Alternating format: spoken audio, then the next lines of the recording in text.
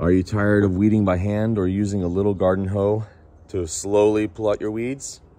Let me show you how quick it could be with a rake. If you have little weed seedlings, just turn the rake over and scrape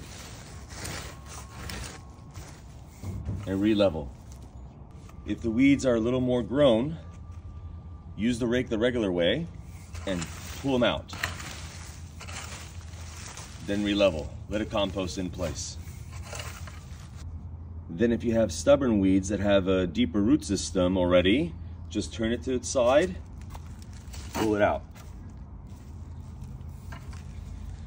So try to save your back and use a rake to weed your garden.